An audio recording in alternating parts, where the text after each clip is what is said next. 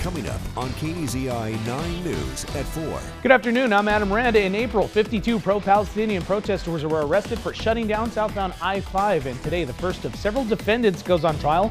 We'll talk about the punishment they could face. And with tension rising in the Middle East, Eugene police say it's ramping up patrols around places where Jewish people gather for high holidays. And with the Ducks hosting Michigan State Friday, a lot of high school games are happening tonight, and Chief Meteorologist Holden LeCroy has your Storm Tracker 9 football forecast at 4.